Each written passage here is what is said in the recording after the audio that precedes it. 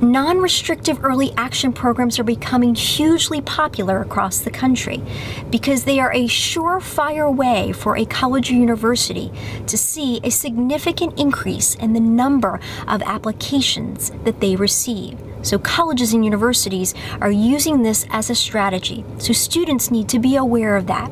And here's a secret. You can apply to multiple non-restrictive early action schools. And I would encourage you to do that, to apply to 1, 2, 3, or possibly 4 schools.